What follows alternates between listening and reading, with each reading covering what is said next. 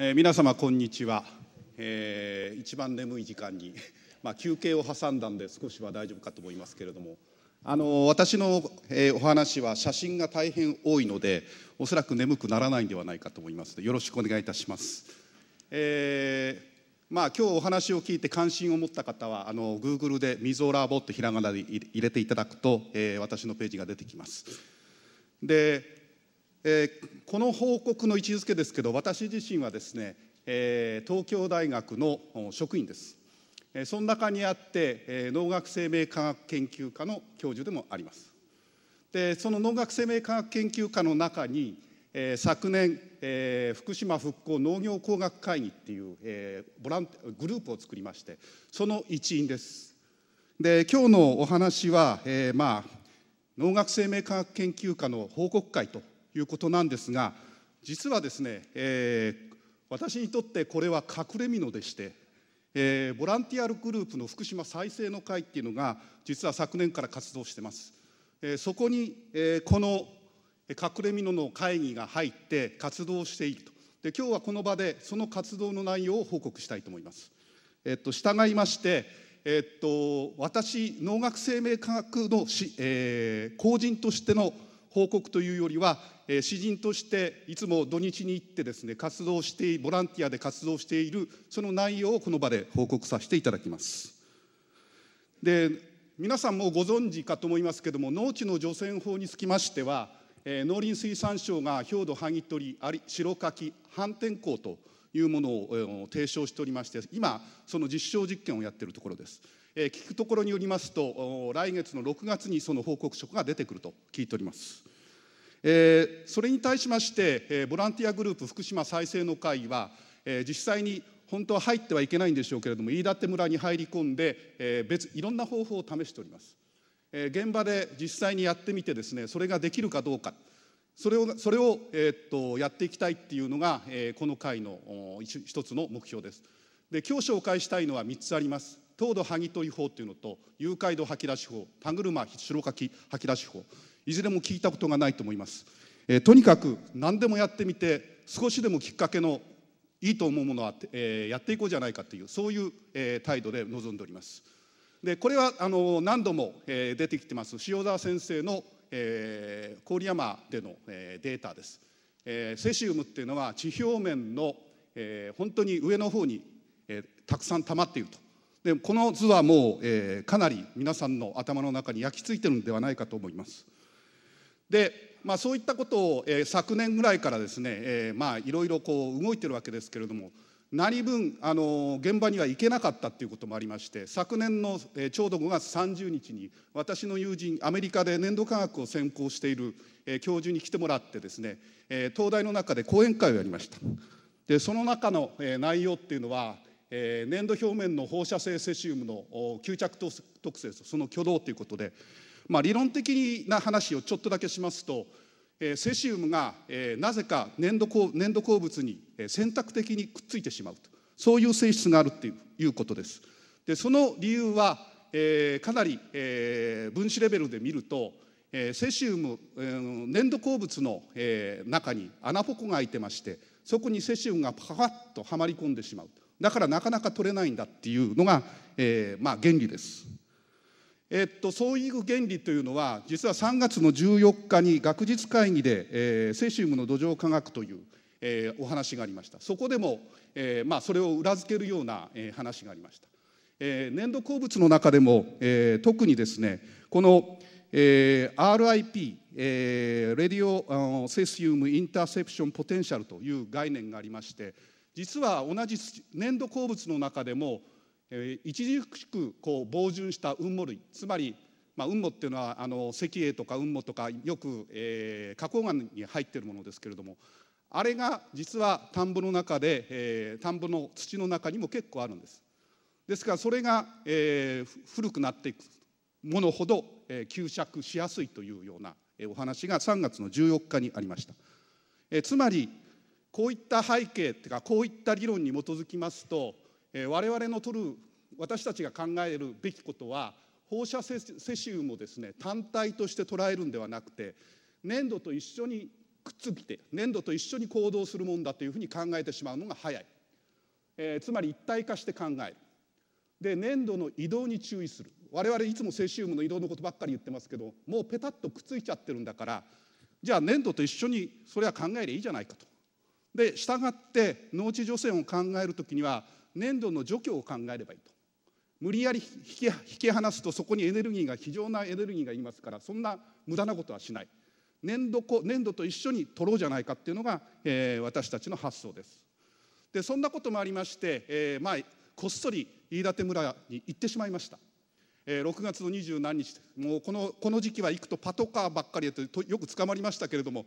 どこのものですかって、いやちょっと調査ですとかって言いながら何回か捕まってるとですね、慣れてきます。で、実際これは飯舘村のですね、横にある役場のところにある、斜面なんですが、そこで、放射線量を測ると上ほど高くて下ほどごめんなさい、上ほど低くて下ほど高いっていう、データが出ました。これはなぜか。つまり雨が降ってですね、雨水と一緒に斜面を粘土粒子が流下していく、落ちていく。つまり粘土粒子が、先ほど言いましたけども、粘土粒子にセシウムがくっついてるんだっていう一つの証拠なんですね。ですからこの方法をなんか使えない、除染に使えないかということで、いろいろこう考えてたわけですけれども、もっと恐ろしいことっていうのか、困ったことに9月にも何回か言ってたんですが、9月に現場に行きますと、田んぼはこんな状態なんですね。この年、政府は、飯舘村の田んぼで何も作るなと言ったがために夏草がぼうぼう状態で、この状態で先ほどの地表面にセシウムがいっぱいあるんだよという、それをどう除去するんだというのが、この9月の段階の私の疑問でした。もう呆然としました。もう1年2年のうちに、帰りたいという飯舘村の人たちがいるのに、こんな1年間草ぼうぼうにしてしまってあと1年でできるんだろうかと、もう呆然としちゃいまして、もう何もできないなと諦めかけてたんですけれども、先ほどのその最初に紹介した福島再生の会の人たちは、でも何かあるはずだと言って森林のその、落ち葉を除染してみたり、家のところを一生懸命洗ったり、本当に頑張ってるわけです。そういう頑張ってる姿見て、やっぱり我々もやらないといけないんじゃないかと。この再生の会の人たちのほとんどは70代の人たちです。もう70代の人がこんなに頑張ってるにも、それよりもペーペーの我々若い者がこんなんで逃げちゃいけないと思っていろいろ話を聞いていたら、飯舘の冬はとても寒いらしいと。で、そこでひょっとしたら霜柱がこう立つから、その時に土をあげてくれて、それをこそって剥ぎ取ればいいんじゃないかという発想が生まれまして、12月の初めにですね、じゃあここはちょっと科学者っぽく、田んぼの中に温度計と土壌水分計を入れました。12月の初めです。で、そのデータがこれでずっとやっていくと、ちょうど1月ぐらいの時にですね、地表面の温度が0度ぐらい、5センチの深さの温度が0度になって、5センチのところの土壌水分がぐーっと下がっていくのをデータとして、見つけた。これはちゃんとしたデータだと。でもそれで満足してはいけなくて、ということはと思ってやったのがこれです。1月の8日、忘れもしない1月の7日が土曜日でしたから、翌日にたまたまさっきのデータをですね、なんか線が抜けてるかもしれないからっつってもう一度チェックしに行ったら、凍ってますねと。これは凍ってるということはそのまま剥ぎ取れるかもしれないとか言って、おもむろにそのまた再生の会の70のおじいさんたちがつるはしを持ち出してですね、凍土を掘り出したんです。そしたらそこにいたですね、農家の、方がいやいやと、つるはしなんかよりもユンボの方が早いぞと言って、自分の、納屋からユンボを持ち出して剥ぎ取り始めた。そうするとこんなきれいに取れる。5センチの塊がパカッと簡単に取れまして、なんとそこの、ここはちゃんと計測グループもいまして、測ると、地表面の、放射線量が 1.28 から 0.16 まで落ちてしまう。これは簡単だなということで、これを我々は凍土剥ぎ取り法と名付けたわけです。で、これでやれば一気にいけるだろうと思ってたんですが、2月の段階で、現場はもう雪をかぶってかなり凍ってました。ですからこんな凍ってるところ、もう実は農家の人にとってみると氷土っていうのは命なんですね。それこそ何年もかかって作って、それを取ったらもう作物はできなくなってしまう。だけどもそこが汚れちゃってるから、泣く泣くできるだけ少なく削り取りたいわけです。だけど残念ながら凍土はもうこの時期には、もっと10センチとか20センチ近くまで入り込んでるんで、それを全部捨てるわけにはいかない。じゃあこの時期にどうなってんだろうかと、どういうふうなセシウム分布になってるんだっていうのを一箇所ではなくてもっとあちこちでやろうということで、この寒い中、2月に活動してたわけです。全部で飯舘村19の行政地区の水田を回って、こういったサンプリングをして、先ほどのグラフを横にした話ですけれども、それが表面の方にあるって言ってるけど本当かいなということを19並べてみました。そうすると確かにこういうところはそういうデータ、同じようなデータですが、場合によっては、こんなふうに下の方に入り込んでいる部分とか、実はもういろんなパターンがあるんだということが、この冬の間に分かったことです。で、要するに2月では土が凍りすぎている上に、さらに、いろんな場所で、パターンが違うんだ、これを相手にしないといけないっていうことが、我々の目の前にある、問題なんですね。で、次なる作戦を考えました。じゃあ20センチまで凍ってるんであれば、春のその融雪時期に表面から土が溶けるはずだと。で、下に凍土を残したまま上が溶けるということは、上がちょうどびちゃびちゃの状態になるから、それを吐き出せばいいだろうと私は考えたわけです。これはいい方法だと。そうするとみんなもそりゃいい方法だと言って喜んでですね、吐き出すためのテニスコートのブラシだとかですね、いろんなものを買い込んで待っていた。ところがですね、いざ3月17日です。これ行って田んぼを見たらところどころにしか雪が溶けていないわ。なんかもう実際はその均等に溶けていて欲しかった現場は、凍結する時には均等に入っていって、でも溶ける時には実に不均一なんです。でもうその場でこれはもうダメですと、諦めましょうと潔くこの方法は諦めました。でということで、実はこれは未遂に終わってるんですけれども、でもそこで分かったことは、我々学者っていうのは頭だけで考えてしまう。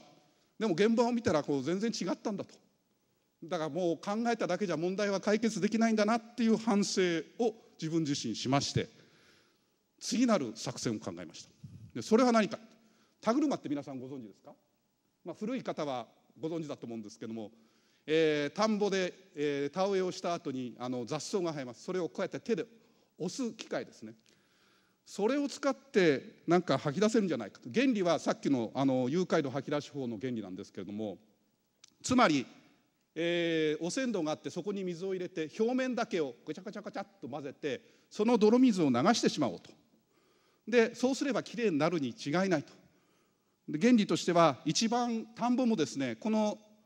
飯舘村の田んぼっていうのは多古支灌漑といいまして、一番上流の田んぼの水を下の田んぼに引いて、さらにその下の田んぼに引いてっていうふうに順番に水を回していく方法で、水田をやっています。したがって一番上の上流のその水田を、この方法で泥をかき混ぜて一番下に集める。で2番目のやつもやって下に集める。一番下の田んぼはもう泥のたまり場、セシウムの墓場にしちゃえというような発想です。でこういう発想で、やり始めたのが、これが田車による除染実験ってやつ。これですね。これでもう本当に頭が下がるんですけども、もう60、70の人たちがこう頑張ってやってるわけです。きっと翌日腰が痛いのに違いないと思うんです。さすがにそれは聞けませんけれども、こんなことをやって、で買い込んでたここでブラシが役に立ちましてね、買っててよかったってみんなに言われました。でこうやって、泥水を吐き出すようにして、でも手だけじゃ足らないからで機械も導入してみようかとかですね、いろんなことをやってます今。でこんなふうに多くの人が、現場で実際にこの方法で吐き出して、で、その実験前と後で放射線量を測るっていうようなことを、4月にやりました。でその結果の一例がこれです。除染前だとこんなふうに上の方に溜まってるのがちょうど吐き出した分、大体8割から8割5分ぐらいきれいにその部分は取れてます。だからこの方法でもある程度いけそうだなっていうのが現在の感触です。で、こんなふうにですね、いろんな農地除染っていうのを今試みてるわけですけれども、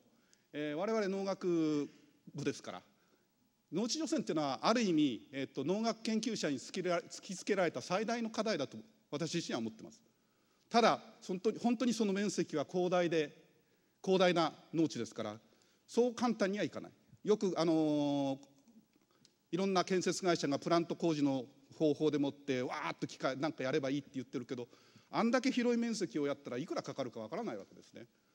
で農学的な発想っていうのは、それに対して工学的な発想に対して農学的発想っていうのは、やっぱりなんか自然の力を利用するっていうところに、醍醐味があると思うし、それをできるだけ低コストでやろうというところに、面白みがあるんだと思うんです。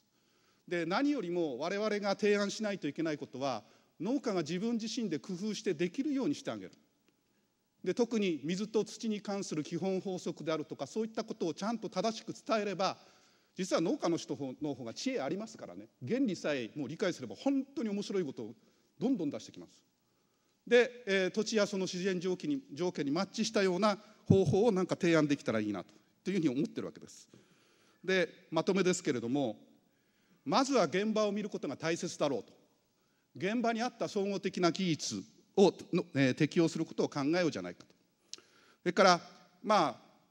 たまたまですけれども、その土壌の凍結を利用した除染法は結構いけそうだと。単に待つだけでいいわけだし、コスト的にも有望だし、施工のタイミングだけが問題になると。それから田車除染法っていうやつも、結構これもいけそうだと。実はこの方法は農家の知恵の中にヒントがありました。だからそういった、知恵をうまく使ってですね、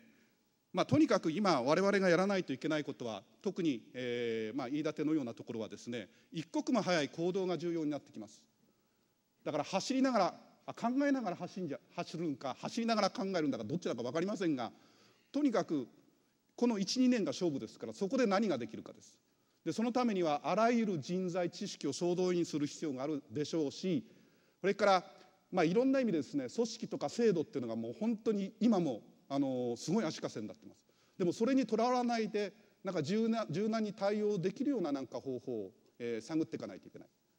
で私自身は今研究者の在り方そのものが問われてるんじゃないかと思ってます。それはなぜか。一番最初のスライドに、私自身の、立場っていうのはこうですというふうに言いました。で本当に一組織人としては、本当は東京大学の人間が多分危険区域っていうのか避難区域のあそこでやっちゃいけないんでしょうね、きっとね。だけど土日に私は詩人になって、ここで働いてというかやっております。だけども実は私たちはこの社会の中で大学っていう位置づけなりなんかっていうのは、やっぱり我々は何のために研究しているのかって言えば、やっぱりその社会で困ったこと、そういうことに何かの答えを出さないといけないっていう使命は持ってるので、だからそういう耳っちいことは言わないでですね、なんとか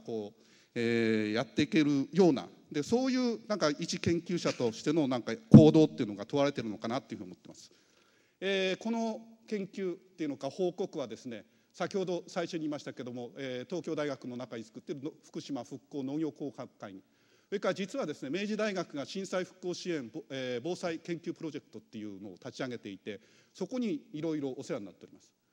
東大なのに明治にお世話になっております。それから飯舘村農業委員会の方々に協力していただいてますし、福島再生の会にお世話になってます。で、昨日メールが来ましたけども、東京大学救援復興支援室が今年度ちょっと支援してくれるということなので、謝辞として書かせていただきます。以上でございます。ありがとうございました。